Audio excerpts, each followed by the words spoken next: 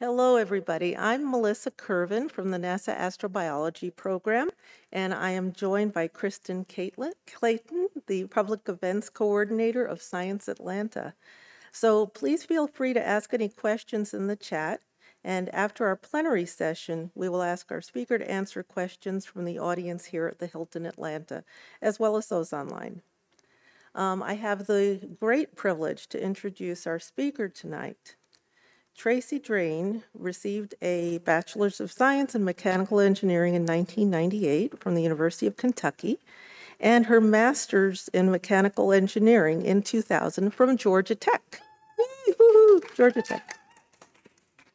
After leaving Georgia Tech, Tracy headed to JPL and has worked on the Mars Reconnaissance Orbiter, the Kepler mission to discover exoplanets, the Juno mission to Jupiter, and the Psyche mission that will launch has Psyche launched yet, or is it launching soon? I should know that, sorry. She is now the lead flight systems engineer for the NASA's Europa Clipper mission, which is set to launch in 2024. Or maybe she'll tell us something different.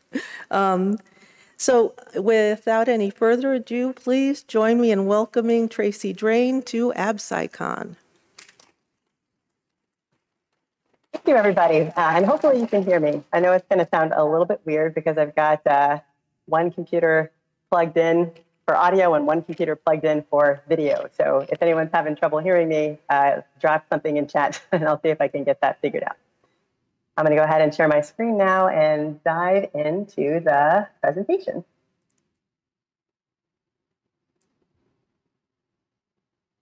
Great. So yes, thank you for that introduction, Melissa. And I really wish that I could be with all of you there in Atlanta, a city that holds a soft spot in my heart since I was able to go there for grad school. And also just to take part in the conference. I love the fact that AbSciCon is such an interdisciplinary conference. You'll hear about my job as a systems engineer and why interdisciplinary things are particularly attractive for me. And also the whole concept of talking about origins and exploration, which is something near and dear to my heart as well. I'm going to talk to you guys. Just 1 second. Can you go full screen on your slides? We're only I sure can. PowerPoint. How about that? Or you might need to swap displays if it's showing up on the screen. Is this a little bit better? Yes, perfect. Thank you. Okay, great. And hopefully there won't be too much of a time delay. Thank you. I appreciate that. So without further ado, I'm going to dive into this presentation. And I'll start by going over my own particular origin story. Of course, started with a big bang like everybody else, but fast forward many billions of years. And I was born as a tiny baby in Louisville, Kentucky, with an older brother, a couple of years older than I am. And that was important for me, especially being a band geek, or having someone who is a little more popular into sports and keeping all the kids from picking on me for being a kind of a science, math, and music nerd. And I know that lots of my colleagues who wound up in the sciences or in engineering for STEM fields had similar origin stories for how they got to where they are and what it is that was important in their lives. For me, my mom, even though she was not a very technical person, was always very interested in the sciences and just discovery and exploration in general. She got me this book, which those of you who are my age and older will remember, are childcraft books that kind of were partnered with the encyclopedias that we had back in the day. And this particular one on World in Space had a description of how scientists thought the solar system came to being, a big cloud of dust and gas that was generated from exploded stars a couple of generations of stars ago that came together under gravity and other forces to form our solar system. And I just remember as a kid being amazed that people could look up at the sky, find clues that would help them put together a story of why things are the way they are now. Also had a particularly soft spot in my heart for science fiction. I did a lot of reading. My mom in particular liked watching a lot of science fiction shows when she was growing up. And the Star Trek show came on for the first time in the 60s. Lieutenant Uhura looked very much like one of her older sisters. And so that's why she and her three sisters got hooked on that show and then caught the science fiction bug in general. And I grew up at her knee watching those shows and also Star Trek Next Generation, Star Wars, Battlestar Galactica, you named it. We watched it, the shows that came out in the theater, on the TV, etc. And that was kind of what caused me to be interested in doing something with space as I got older. And also, there's a real part that got played in my life in terms of just having an opportunity to experience the wonders of the night sky with the naked eye. I grew up in Louisville, Kentucky, which is not a city that has a patch on Atlanta or even Los Angeles, where I live now. But there was enough light pollution that it was only when I was about 14 or so and had an opportunity to spend a few weeks at a college farther away from a big city with a group of kids and teachers who were introducing us to the joys of astronomy. And they took us out in a field at night, let our eyes get dark adapted. We had the little flashlights that just had the red filter over them to not ruin your night vision. And I remembering once my vision adapted, having an opportunity to see the night sky and having to stop and ask somebody, I'm like, what is that? Like, I had no idea you could actually see the Milky Way with your own naked eye. And once they explain that that's what it is, you can see it without telescopes or without the Hubble or without special observatories when you can get away from cities and the night sky is dark enough. It was kind of a jaw-dropping, awe-inspiring experience for me. And similarly, in that same few-week summer between my junior and senior year in high school, they also had a bunch of telescopes that they had brought with them and set up for us to look through. This is not an image we took with that telescope. I stole this one from the internet. You can see the image credit at the bottom. But this is what Jupiter and its 4 moons look like through a telescope. And I remember being surprised at just how amazing it felt to see that, because being a child of the 80s, 70s, and 80s, I got to grow up with the beautiful images that the Voyager sent back of the outer planets. So we knew what they looked like and all their glory from Voyager images. And being able to see it this way, yes, it's smaller, but you can actually see the rings. You can actually see the 4 Galilean satellites. And there was something about knowing that the photons entering my eye that came through the telescope were actually originally from the sun that went all the way out to Jupiter, bounced off of that planet all the way back. And I was seeing it in real time with a time delay from the light time. But I also remember just being astonished that these things felt so close in our backyard that you could see them with your slightly aided eye, and increased my desire to have something to do with space exploration when I grew up and went to college and got a job. I wound up going to school for my bachelor's degree at the University of Kentucky, not too far from home, about 70 miles down the road from Louisville. And when I was there, I was very, very fortunate to land an internship opportunity at the NASA Langley Research Center. This was in the 90s, and so well before I or many other people knew anything about the Hidden Figures story. It's very special to me now to know that I had an opportunity to be walking those hallways and working with people in the same place where all of those beautiful stories took place. When I was there, I got to work with a bunch of engineers who were doing work more on the aerospace, airplane side of the house, in testing scramjet engine inlets and wind tunnels and working on flight simulators. Very cool things. That was my first experience working with the NASA family. And then I went to school at Georgia Tech for my master's degree, also in mechanical engineering. I was there from about 98 to 2000, working in the mechanical engineering department on an experiment that had very little to do with aerospace, but was great in terms of continuing to build my chops as an engineer for working with complex problems and interacting with different people to get things resolved. And JPL showed up at a career fair at Georgia Tech, and that's where I met the first JPL recruiter and got an opportunity to learn a bit more about JPL and the work that is done there.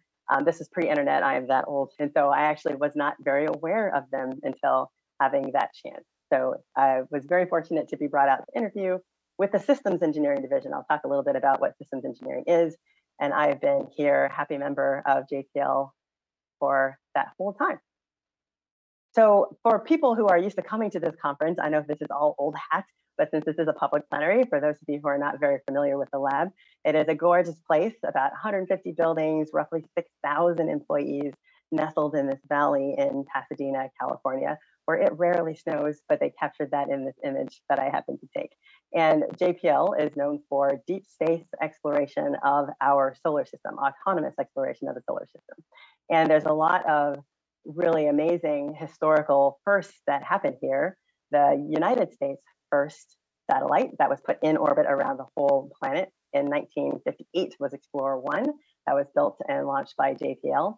The Voyager spacecraft that I already mentioned, 1 and 2, were our first experience with exploring the outer planets and sending back really cool images and data from those. Cassini, that orbited Saturn for many years, and so on and so on. There are many missions in the past and more than a couple dozen missions in operation at any given time, and instruments that JPL has built and put on other spacecraft partnered with other centers. So it's a very exciting place to be, lots of really cool things going on. And for me personally, and my adventures at the lab, I've been here for about 22 years. And as an engineer, I tend to hop from mission to mission and have the great fortune to work on a variety of things, as you heard from Melissa in the intro. I spent I think of my formative years as a baby systems engineer on the Mars Reconnaissance Orbiter, which was a partnership with Lockheed Martin as a system contractor.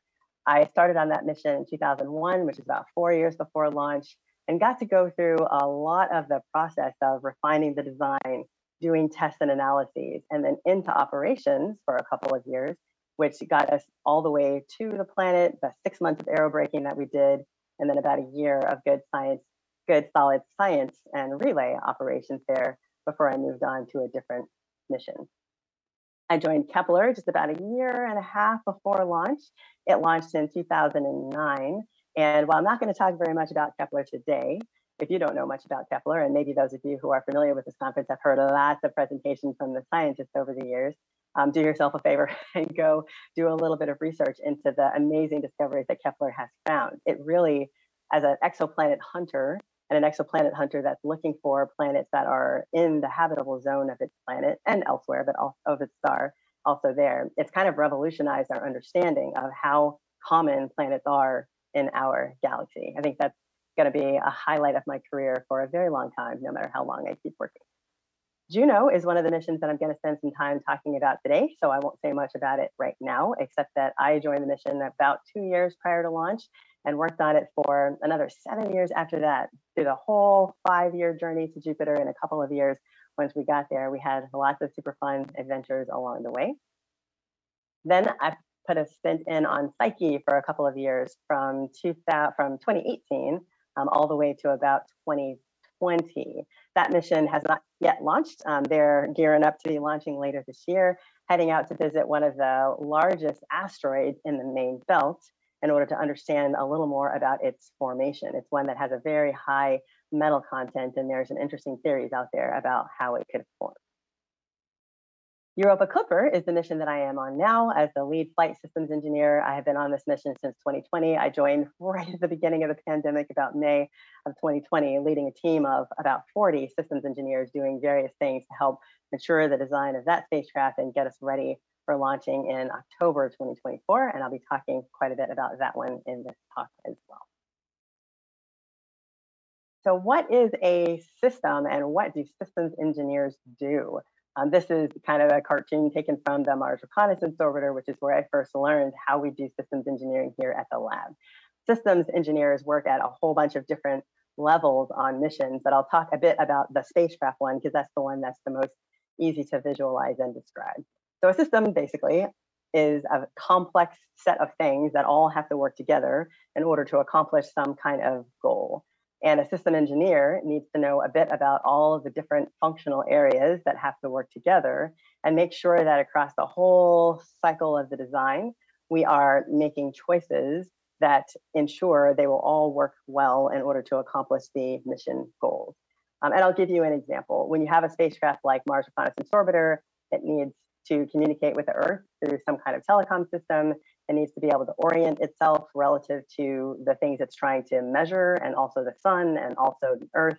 It has mechanisms that help maybe gimbal the solar array and the high gain antenna separately from the body, power system to get power to all of the components, propulsion to make sure that you're on the right trajectory that you need to go to, thermal, it's cold out there in space, and also hot when the sun is shining on you. So we have to keep things from getting too hot or too cold.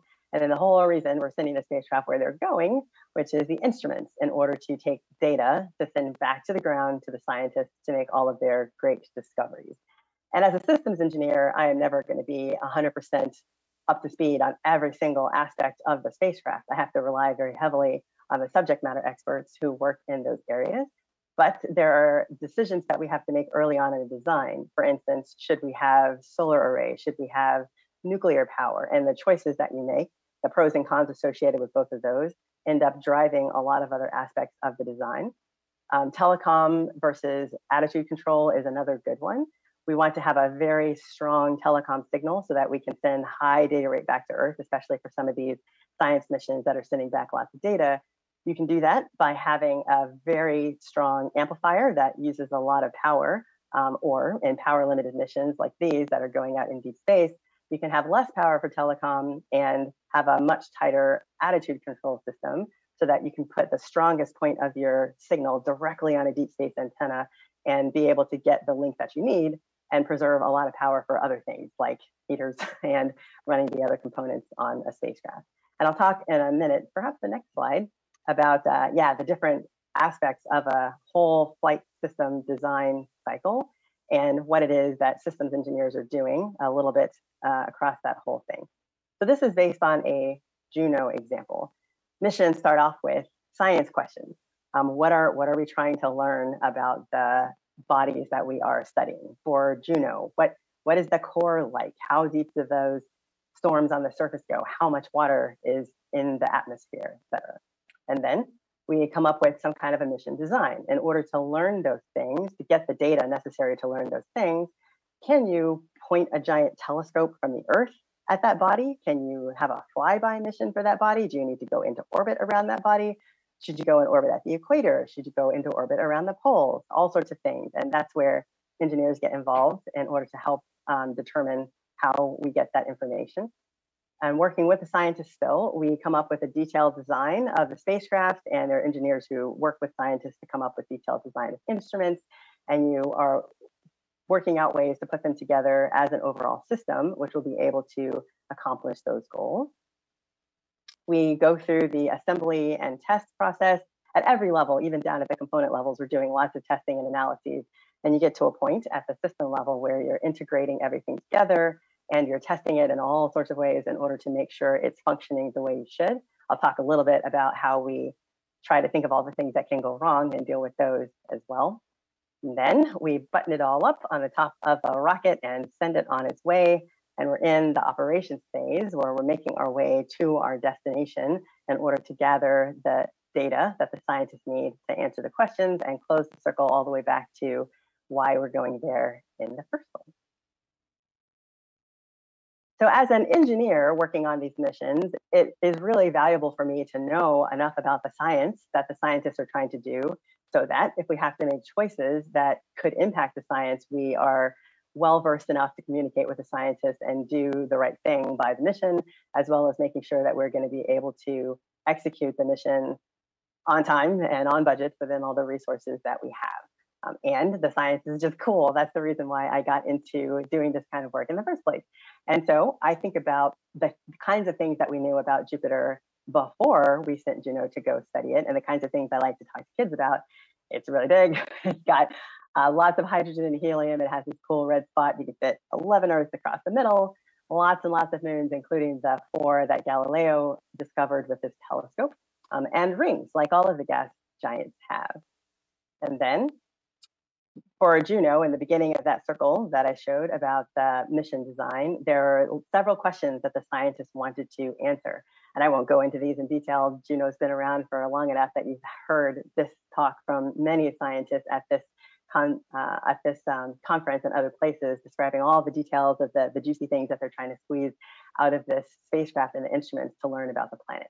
But it's basically some things that'll help the scientists zero in on specific theories of how Jupiter was formed, its origin story, understand more about the interior and how it's structured in there, the atmosphere to map variations in the composition, understand how deep those storms go, and the magnetic sphere to kind of characterize that whole structure of its magnetic field.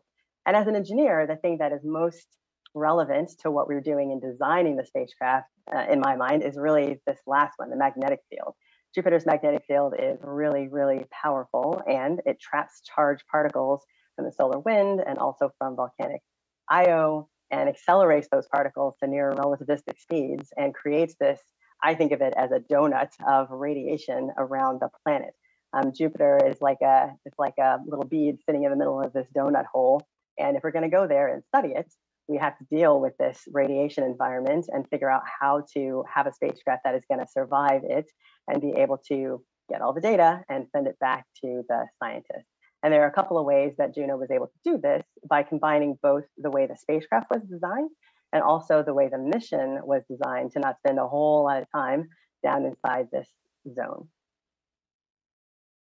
The spacecraft was launched in August 2011 from the Cape, and you can see how it was folded up with the solar arrays to fit in the top of the rocket. And then once the fairing ejected, the solar arrays were deployed out and then pointed at the sun. We didn't have a launch vehicle big enough to send us all the way out to Jupiter in one fell swoop with this giant spacecraft. You'll see how big it is in a couple of slides. So we sent it out on a path that took it out past the orbit of Mars. That's this red circle, all the way out. And about a year after launch, we did 2 deep space maneuvers where we fired our main engines for about half an hour each, spread apart by a couple of weeks. And that put us on a trajectory coming back by the Earth a couple of years after launch to do an Earth flyby gravity assist to give us a boost in our velocity to get all the way out to Jupiter about 3 years later. Arriving there, I think technically it was July 4th, local time, in 2016. And once we arrived, we went into orbit around Jupiter. And the way that the mission was designed in order to help us with the radiation story was instead of orbiting Jupiter and spending a bunch of time going in and out of these high radiation zones, we kind of thread the needle a little bit and dip between Jupiter and the inside edge of this donut for each of the different orbits. And over time, the orbit kind of walks its way down. And so we end up spending more time going through the radiation belt. But doing it this way meant that the primary mission design was going to collect about 30 kilorad of radiation over the life of the mission. That is a number that I'm used to thinking about in terms of what the hardware can handle. But for those of you who don't think about radiation doses all the time, I've recently gone out and learned that when you think about how much dose a human body can withstand, there's a range of radiation doses you could get before it will totally kill you. But something around 1,000 rads or 1 kilorad is pretty unsurvivable. And so 30 kilorads is a pretty healthy dose for us to design the spacecraft to be able to withstand. This mission was originally designed to do about 32 science orbits, plus a couple of precursor orbits. And the mission was recently extended out to September 2025, adding about 42 more orbits, which will shrink the period and also fly by several of the moons. For those of you who have been following along with Juno and the discoveries that they've made, it's been some pretty exciting science that they found so far. A little more about the spacecraft. There were several engineering challenges we had to meet. I just talked a bit about high radiation and what we did with the mission design in order to try to keep that to a minimum. We also had this titanium vault tucked up under the high gain antenna where the sensitive electronics live in order to knock the amount of radiation they would see in their environment down to something more like the environment that is typical around Mars. We are very, very far from the sun. I'll say a little bit about that and how big the spacecraft is, but about 5 times farther away from the sun out at Jupiter than the Earth is. And so we have these giant solar arrays to collect enough of that light to turn into power from the spacecraft. You can get a sense of their scale by looking at the folks here in these bunny suits. It's also very cold out there. So like most spacecraft you're used to seeing, we have thermal blankets and also heaters to keep the spacecraft warm. About half the power generated by the arrays goes to heater power. Very, very far away from the Earth. So we have this large 3-meter high gain antenna that we use to communicate back at the highest data rates. For the people who have really good eyes, you can also see a medium gain antenna and a low gain antenna. There are several other low gains around the spacecraft that we use to communicate at lower rates when the spacecraft isn't pointed directly at the Earth. And then getting into orbit, we had to get that Earth flyby to boost the spacecraft velocity to get all the way out to Jupiter. And then once we got there, we had to kill off some of that velocity and slow down enough to get captured. So there's a main engine on the business end of Juno that we fired for half an hour in order to slow down enough to get captured on July 4th, 2016. So the payload for real, because that's the thing that is the payoff for going there in the first place. Many, many instruments that you saw on the one slide are trying to gather enough data to allow the scientists to answer the questions that they had about this mission. Juno spins as it's going around the planet. You can almost think about it as pinwheeling around the planet multiple times during each science pass when we're closest to Jupiter to gather information from this whole suite of instruments in order to answer those questions. We also use, like many missions do, the telecom system, the high gain antenna, to do gravity science. And that takes advantage of the Doppler effect as the deep space network on the ground is listening to the signal from the spacecraft. The gravity variations in Jupiter changes the motion of the spacecraft in a way that we can detect in a Doppler shift and lets us learn some things about the interior structure of the planet. About the size of those solar arrays. So out at Jupiter, way less light than there is here. And when I give this talk for much younger people, I tend to tell them that they can imagine the sunlight spreading out the way they can imagine plastic spreading out on a balloon. You start with a balloon, you blow it up part way and draw a square on it, and then blow it up to twice that width. You end up stretching the square that you originally drew on there. So you end up with a square that's twice the length and twice the width, and you're stretching that same amount of plastic over 4 times the area. So an area that at the same size only has 1/4 of the plastic, or if you're thinking about it as the surface of light from the sun going out, you have 1/4 of the amount of light. Same thing, you go 3 times the distance, you have 1/9, 5 times the distance, which is where Jupiter is. You end up with just 1/25 of the light out there. And in order to power the spacecraft, even though we do our best to make sure all of our components are efficient and don't need a lot of power, you end up needing a very large solar arrays. These solar arrays all the way out at Jupiter is about 66 feet across, 20 meters in diameter, generate about 530 watts of power all the way out there at Jupiter. About half of that is used for heat, and the rest of it is used to power all of the instruments and do all the telecom and all of the engineering equipment on board the spacecraft. So you wind up with a spacecraft that is about the size of an NBA basketball court in order to generate that amount of power, which is about 1/3 of a microwave, which is kind of crazy when you think about it next time you're at home warming up your leftovers. And with very complex spacecraft like this, we have to figure out a way to find all the problems that can go wrong with it and design them out or figure out how the spacecraft can deal with them. And this is one of my favorite systems engineering kind of processes and practices to go and apply, because it allows you an opportunity to just do that creative thinking. And in order to build out a fault tree, for example, we would start with something like launch. We need launch to be successful. And for launch to be considered successful, when you get to the end, you need to be power positive. You're making power and not running out of power. You need to be thermally stable. Nothing's getting too hot or too cold. You need to be in communication with the spacecraft. You need to be on the right trajectory to where you're going, and so on and so forth. And so we take those things and we turn them around. What could keep us from being power positive? Well, maybe my solar array did not deploy. Maybe my battery is not charging, and so on and so forth. And for each of those things, you break it down into smaller parts. Why might my solar array not have deployed? Maybe the command didn't go out. Maybe a hinge got stuck. Maybe a release mechanism didn't fire, and so on and so forth. And you keep doing that across all of these different areas, and you end up with hundreds of these little leaves for launch, for orbit insertion, for all of the major activities that you need to do. And for each one of these things, you go through this thought process of figuring out what is it that we can do to literally design it out so it cannot happen? Or what do we do such that if it does happen, the spacecraft can deal with it? And a lot of the things falling into that second category is that we have backup parts for everything that's really important. We have 2 star trackers and 4 reaction wheels, and we only need 3, and 2 inertial measurement units, and so on and so forth. And then for each of those things, you have to then prove to yourself that what you said was going to mitigate that fault is actually gonna work. So that usually involves some kind of analysis or some kind of test or some kind of inspection. And it's a tremendous amount of work at the systems engineering level to go through this process, find all these leads, and then prove to yourself that it's all going to be fine.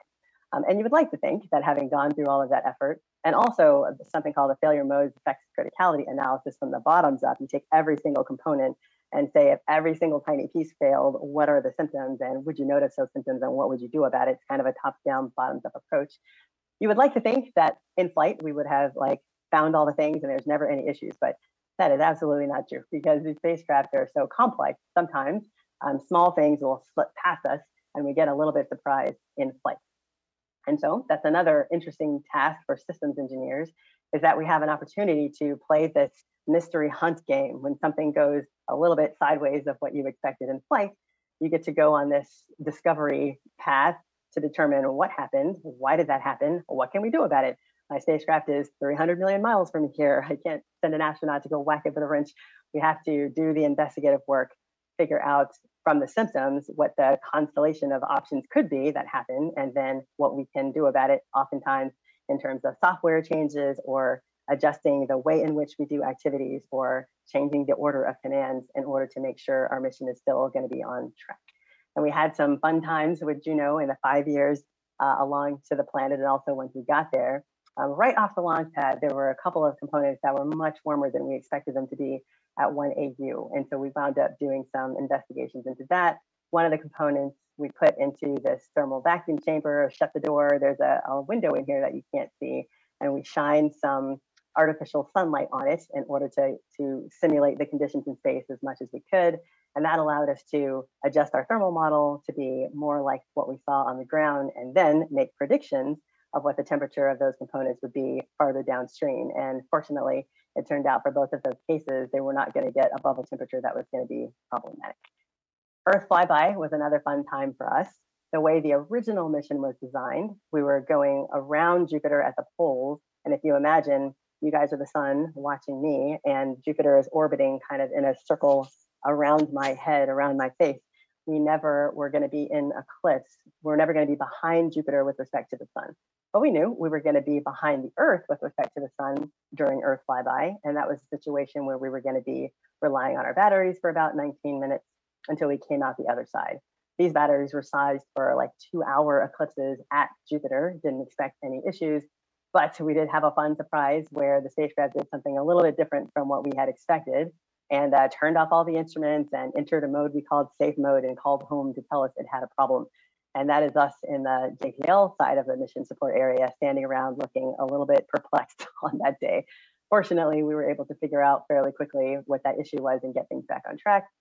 And it turned out to be a little bit of a blessing in disguise, because we updated the way that we were doing some of our power analyses in a way that was going to hold us in good stead once we got all the way out to Jupiter. Not everything goes sideways in operations, though. Jupiter Orbit Insertion Day is an example of one that went off without a hitch. For this one, I was out in the mission support area with our colleagues in Lockheed Martin. You can see here, wow, one of my colleagues had on his 4th of July hat because it was that holiday for us. And the spacecraft fired its engine for 35 minutes the way that it was supposed to, and all the things leading up to and after that. It was a very exciting day to put the spacecraft in orbit after years of time and effort by hundreds of people at JPL and Lockheed Martin and all the institutions for the instruments, and vendors who provided hardware for us. It was just a great payoff. And then once Juno has gotten there, it's been in orbit now since summer of 2016. There have been any number of fantastic discoveries that have been made, papers that the scientists have been able to write to describe the lessons that they're learning from the data that they have gotten back. I'm not going to go into detail of these, just inviting you to go off and take a look for those of you who aren't familiar with the details. And then, as kind of a layperson, not scientist, engineer, but I'll tell you some of the things that I was the most excited about in hearing back from the scientists and the spacecraft. Number one was that the way that the North and the South poles looked was so different from what I had expected based on just the normal view we tend to have of Jupiter from the spacecraft that go by its midsection. I remember being in the audience in the science team meeting where the folks from the JIRM team, the Jovian Infrared Auroral Mapper from the Italian Space Agency, put up one of their first images, not exactly this one, but their first image of what the poles look like in infrared. And the whole room burst into applause. It was so exciting to get to be among the first humans seeing for the first time what the poles looked like. And that there were these crazy storms, like over 1,000 kilometers wide, especially this at the North Pole, where there's these 8 storms in this oddly symmetric pattern up there. Like, that was just a really cool first. One of the things the scientists were interested in is how deep the storms go. This is one of my favorite compilations that was put together quite some time ago with a visible image from JunoCam layered on top of microwave radiometer data, which gives you a sense of areas that are warmer, areas that are cooler. And you can see all the way down, as far as this instrument could measure, there were differences across the Great Red Spot. So that storm has some pretty deep roots. And I think there was a paper written later that was talking about an estimate for a lower bound of that too. So scientists have a decent idea of what's going on there. And these images I just include because they're cool. I always think about Jupiter as this place that has these tan and rust-colored bands, but with all of the really cool images JunoCam has been sending back, it's just a place that has a lot of complexity, a lot of color. And I love the fact that the JunoCam data, the raw data, is posted, and regular citizens from anywhere in the world can log on, grab that data, image process it, and repost it. And that's why you see the image credits include the names of people who have been doing that on their own time. And for those of you who want to see more information about Juno, feel free to visit at the mission website and go to the Juno gallery to see all of the gorgeous images that are coming back, and links to all the papers and presentations that the scientists have made about the exciting discoveries. Now I'm just going to spend a little bit of time talking about another cool destination, pun intended, in the Jovian neighborhood, which is the moon of Europa. The Galilean satellites of Jupiter. Galileo, way back in 1601, I think it was observing Jupiter in his telescope and saw these bright points that I think he originally believed were stars, but they were moving relative to Jupiter. And eventually he realized that they were bodies that were in orbit around that planet. Those ultimately were Io, Europa, Ganymede, and Callisto. And the Galileo spacecraft was able to visit Jupiter back in the late 90s, early aughts, and sent us back this cool image and a couple of others of the moon Europa. Why are we sending another spacecraft back to Europa? Again, I'm an engineer, but I'm really interested in why the scientists are going to do things. And so what I've learned in my time on the mission is, and I stole these slides from the scientists, of course, is that the scientists believe that underneath this ice shell, there is lots and lots of liquid water above a rocky mantle and then down to a solid core. And compared to Earth, Europa has way more water than Earth, about twice all of the water on the Earth combined in this layer of a moon-wide ocean on Europa. And for me, I always thought it was like, how do we know that there's water down there? And my understanding is that when Galileo visited Jupiter and had his magnetometer taking data around Jupiter and also near Europa, it measured a bend, a perturbation in the magnetic field around Europa. And the best explanation that the scientists can come up with is that there was some kind of conductive liquid under there. We know that the Earth's tides perturbs the Earth's magnetic field. And so briny water of some sort is the most likely culprit for causing this signature in the magnetic field. And then the next question I ask myself, and that all the kids ask me when I talk to them, is, okay, you just said that Jupiter is 5 times farther away from the sun than the Earth is. How can there possibly be liquid water out there? And the answer is tidal flexing. The orbit of Europa around Jupiter is not perfectly circular. When it's closer to Jupiter, the gravity pulls on it harder. When it's farther away, the gravity is a little bit weaker. And so that's essentially stretching and releasing and stretching and releasing the moon, causing lots of friction in there, which is enough energy to heat a layer of water under the ice. Why do we care about that? And that's because here on Earth, whenever there's water, there is life. We know that, or the scientists strongly suspect, maybe many of them would say we know, that there is more water than all of the Earth's oceans combined. There are essential elements there from formation and impacts that we can tell by the observations that have been made of it to date. One of the things that Europa is going to do is get more information about the surface composition and also any particles that we can fly by with the spacecraft. There's lots of chemical energy, pretty warm down there. We talked about why there's so much water there in the first place. And also, even though there's weaker sunlight out there, there's still sunlight, and the radiation from Jupiter makes changes in the chemical composition of the surface. And it's been stable. It's been simmering down there like that for about 4 billion years. And on Earth, when we think about extremophiles, way down at the bottom of the oceans, where it's far too much water for light to be able to penetrate, there are hydrothermal vents with energy from the heat inside of the Earth, creating these water jets, providing energy to drive life forms in that environment. And so there's the wonder, can something like that, at least enough to support microbial life, be going on down under the ice in the water of Europa. So I'm very happy to be part of a mission that is planning to go out there and grab a lot of data in order to help the scientists answer some of those questions.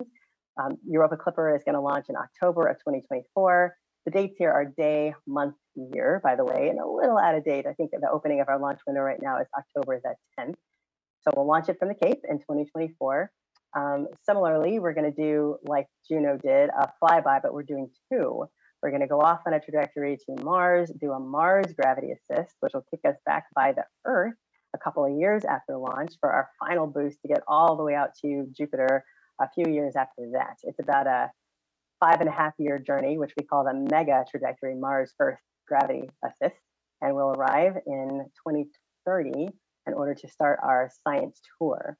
And similarly to Juno, rather than orbiting directly around Europa, which is nestled in that nice little radiation donut around Jupiter, we're going to be orbiting around Jupiter technically, but doing multiple flybys of Europa at fairly low altitude. I think the majority of the 50 or so flybys we're going to do are below 100 kilometers in order to let a suite of instruments gather lots and lots of information about that moon. For the spacecraft, we had a lot of very similar challenges, radiation at Jupiter/Europa. And so similarly to Jupiter, to Juno, we have an avionics fault that we're using for some of the sensitive components. This spacecraft, because Europa is in the radiation belt and we have to go deeper in than Juno did in order to get our science data, is going to take a lot more of a radiation dose than Juno did. Juno's design radiation dose is something like 30 kilorads, I had mentioned. For a Europa Clipper inside the vault, the design intent is to get it down to about 150 kilorads, so 5 times that. Outside the vault will be even higher. We're very far away from the sun, just as we were, since we're going back to the same neighborhood.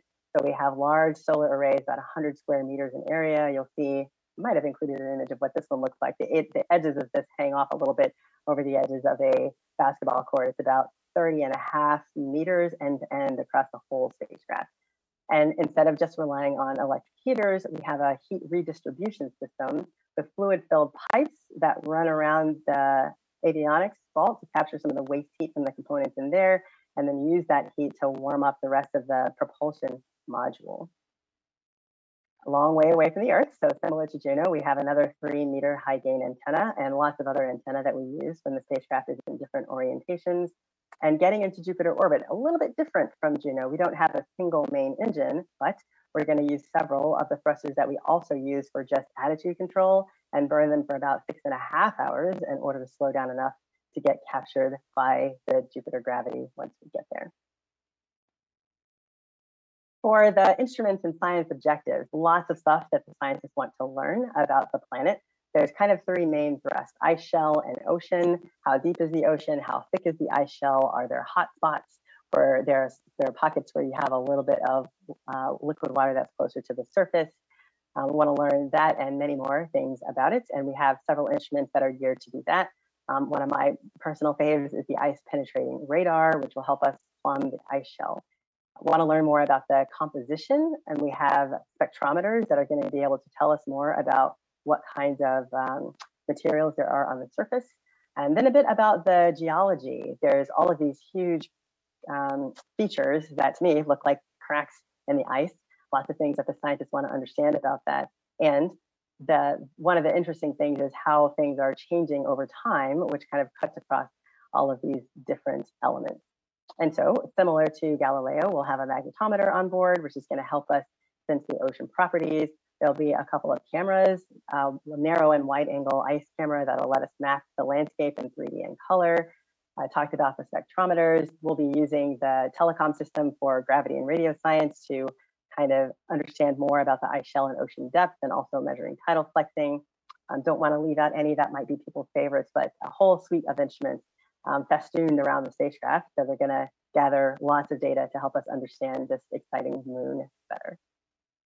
Where are we now with Europa Clipper? We are in the process of integrating hardware. Our first instrument, the ultraviolet spectrograph, has been delivered to JPL, and many of the components that are being built by our partners at Applied Physics Laboratory in Baltimore, the propulsion module, the radio frequency module, are ready to be shipped soon, and we will be assembling them at JPL while running through final sweeps of testing all of our V&D, finding and fixing little issues as you do on spacecraft that's complicated, on our way towards a launch in October 2024. And if you'd like more information about the mission, you can visit the mission website here, which will vector you off to the places that have mission news releases and also a really nice 3D model you can find of the spacecraft, and spin around to learn more about the different parts of the spacecraft and all the instruments.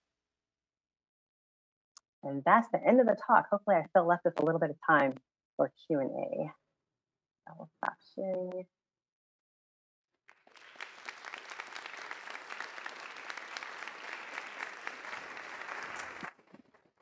Thank you, Tracy. That was fabulous. So we are now ready to take questions from the audience. So those online can ask questions, and on YouTube, Kristen will read out the questions, and on Vimeo, have I got it right? Vimeo, Jen Glass will ask the questions. And if we have anybody here in the audience, we have 2 microphones set up. And I know that there is one question available in Vimeo, but maybe in the time that we have, maybe I'll ask one quick question. Tracy, would you know, you showed those pictures of Juno. You mentioned cooler and warmer temperatures. Do you have any clue what those cooler and warmer temperatures might be like? Oh, you know, I used to know the answer to that, but unfortunately, I don't have that plugged into my brain. I do think that if you do a search for JIRAN, J-I-R-A-N, Jupiter temperature, you'll probably get something that pops right out on that. Okay, thank you. I could do that. So we have one question here at the Hilton. So, hello, Garrett Roberts Kingman here from Ames Research Center. I was wondering if there was anything that you as an engineer wish that the scientists kept in mind from the earliest stages of developing a mission concept. Yeah, is there anything that I wish that the scientists kept in mind from the earlier stages of development?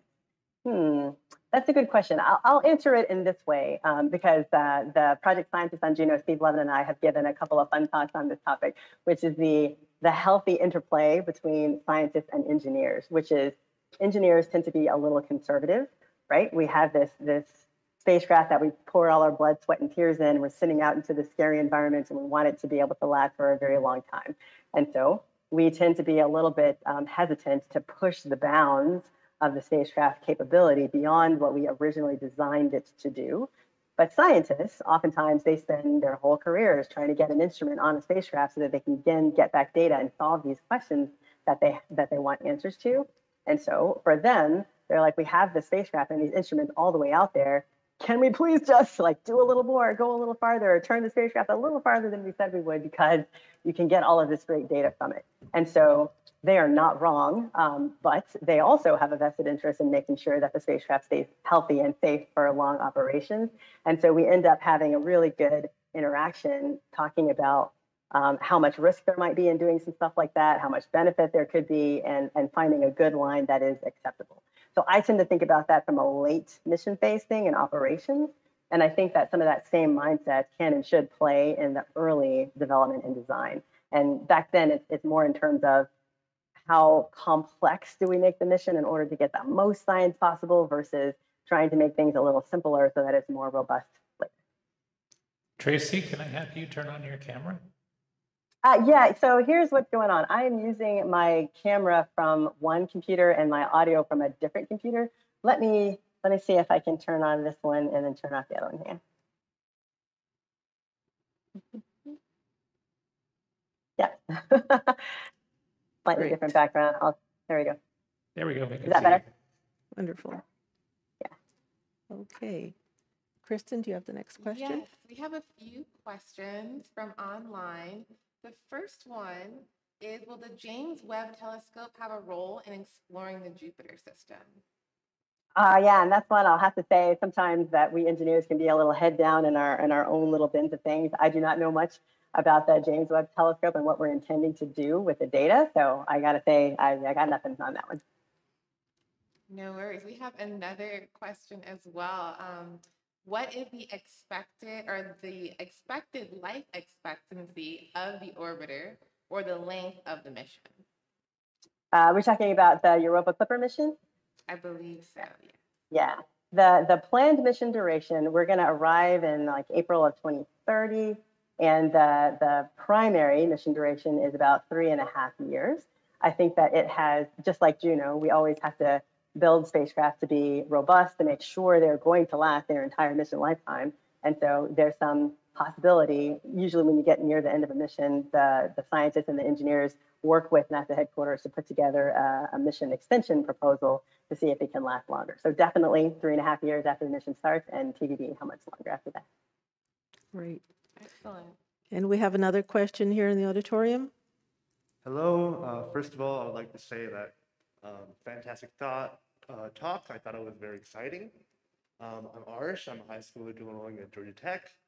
And I wanted to ask, what kind of challenges do you foresee with the Europa Clipper mission, which might cause, big problems down the line, or what kind of challenges they're facing right now? Yeah, and I won't go as far as to say it might cause big problems, but it's the standard challenges that we have with all spacecraft at this level of complexity.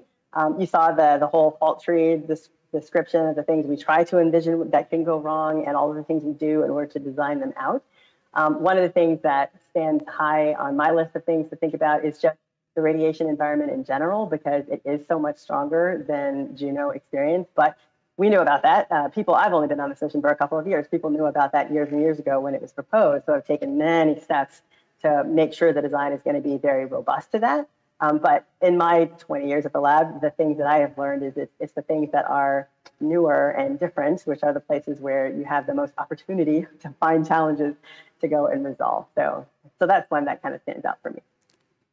Okay, thank you.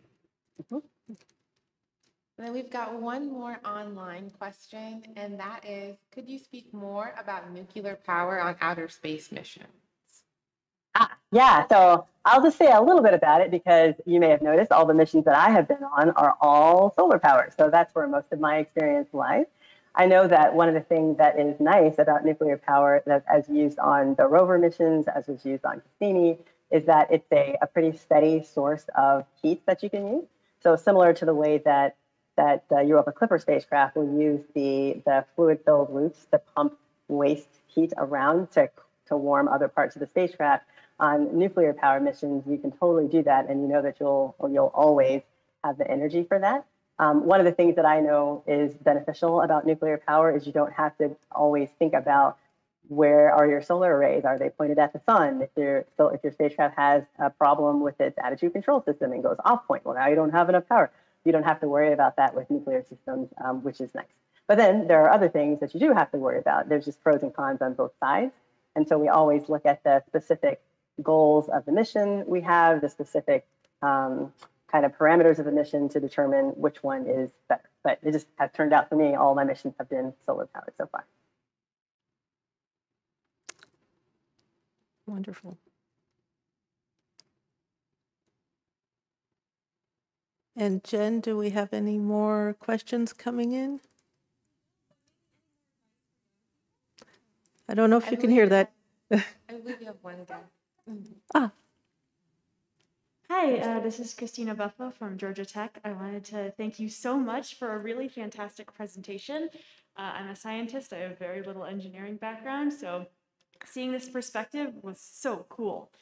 I'm wondering if you have any, I don't know, favorite detection methods or measuring tools or systems or something that you used in your mechanical engineering training that you wish could be miniaturized and sent into space that we have yet to do. Oh, wow, that's a great question. No one has ever asked me that before. If there's something I wish we could miniaturize and send into space that we have yet to do. I don't know about that. And maybe it's because I have been so spoiled in terms of talking to scientists like you and the kinds of things that they want to learn, and being always so amazed by the types of inferences they can make by the stuff that we already have. I might have to say some things about what I've heard scientists say they wish they had. One of the things that was cool for me way back in my early career at the lab. They took a bunch of us engineers out on a class field trip wandering around the dry riverbed arroyos at JPL. It was a geology for engineers class that was taught by a couple of the scientists who work on the rover mission. And they were explaining to us the kinds of things they, as geologists, want to understand or can draw conclusions from based on the terrain, what kinds of things they want to see, what kinds of things they want to measure. And I was trying to remember if there was anything specific that they said that made me go, if we had this thing or that thing and we could put it on a planet, then it'd be easier for us to learn stuff. But yeah, nothing specifically comes to mind, but that's a fun thought experiment to do. I'll think about it and be ready for that if someone asks me that later. Thank you so much. And we have another Vimeo question, and that is, of all the missions you've been involved in, was there one that was more challenging or more satisfying or stood out in some other way? Yeah, and that's like, for people who have children, it's like, I love all my babies the same. And the thing for me across all five, I'm going to cheat and just give you the long answer. The thing that is special for me about Mars Reconnaissance Orbiter is that was the very first mission that I was ever on. And so I'll always have a little soft spot in my heart. My first launch, my first orbit insertion, my first time being an ace on console at 3 in the morning during 6 months of aerobraking, like all of those things were great. And since I was on that mission for 6 years, I made a lot of friends with the people that I work with, and it's very cool to get to bump into those people later on in your career. So that one will always have a top spot. My next mission, Kepler, just in terms of the sheer magnitude of paradigm shift of our understanding of the universe, that one is probably going to take the cake for a long time, because our understanding now that on average, right, most stars have a planet, or some have none, but some have many. The idea that you look up in the night sky, like at that Milky Way picture that I showed before, and the sky is basically dripping with planets is ridiculous to me. And it's really, really satisfying to have been a tiny part in helping to get that mission to the launch pad so that scientists can make those kinds of discoveries. And then Juno is another one that's great. If you made me pick a favorite planet, it would probably be Jupiter, because come on, it's just really cool. And getting a chance to be part of a team that sent a spacecraft out there to learn so many things about it is great. I still love that image of the North Pole in infrared with all of those storms. It's very, I didn't expect that kind of science, which is cool to see. And I was on that mission for 9 years. So again, made lots of friends, almost family members of some of those folks. Went to Costa Rica with my boss and his wife and my husband and a bunch of geology students once. So that one will have a soft spot too. Psyche was special to me because it's such a different technology than I was used to. That mission was using low thrust instead of the usual chemical propulsion that I'm used to. And there were so many different challenges with respect to how we designed a spacecraft and understood the error sources, and we're planning to have those engines on all the time in order to hit our maneuver execution errors. Like all those things will remain in my mind as just fresh, different challenges that were also really fun. It was a great team of people to be working with. So I will be happily watching and keeping my fingers crossed for the folks who are still working to get that mission off the ground and off to its destination. And then Europa, just because when I, again, not as a scientist, so sorry, I have my favorites, think about the places in the solar system that are the most intriguing for life, I can't help but absorb the messages from all of our science teams that Europa is off the charts, just a cool place to go and study. And I'm hoping for a similar game-changing shift in our understanding of things here in our solar system and ocean moons in general, once we have the spacecraft out there and gathering data. That's a long time from now, but I'm patient. And based on my Juno experience, that 5-year cruise is going to go by really fast. Can I squeeze in one more question? So, Tracy, I read that you really like science fiction, and one of the things that I've heard a lot here this past week is that there are many people who were inspired by science fiction. I was wondering if you could speak to that. Yeah, to me, science fiction is one of those things that just everyone's going to watch TV, right?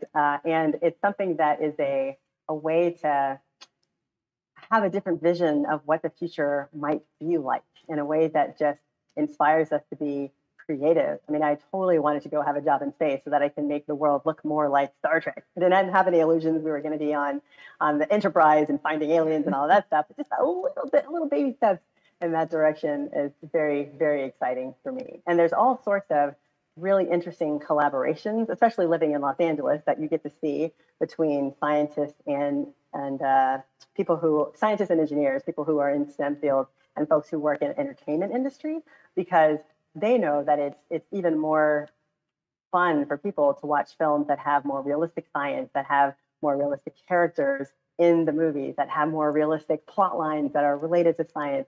One of my favorite recent movies was Interstellar. I also really love The Martian because there's so much realistic engineering in it that it's a great way to have fun with science and also think about how we can apply it to the real world. Not that applying it to the real world isn't fun too. Yeah. And there was one question that Jen Glass asked, if you have any words of advice for any young people who might be listening. I do. Oh, so much. We could have spent a whole hour just talking about that. I think the things that I like for young people to know is that, number one, people always say, find your passion, follow your passion. Okay, great. But how do you do that? And then young people have all this stress on them. How do I find the thing that I'm going to love and make sure I'm doing the thing that I'm going to love? And my own personal origin story is a little bit annoying to me because it sounds so linear. I grew up on science fiction. I wanted to be an engineer. I work at NASA now. But it does not work that way for all people. And I want folks to know, I know people who work at the lab who started off in music and synthesizers and then realized they could use that technology on science data. And people who started at the lab doing science stuff and then went off to go do something completely different. Like, I want young people to know that your whole life is an exploration, and you don't have to feel like you have to be on this one track and go that way forever. You can take a left turn and a right turn, like have some fun with it and don't panic that you're not going to get it right the first time. Excellent advice. Wonderful. Well, can you all join me in thanking Tracy for this excellent discussion this evening?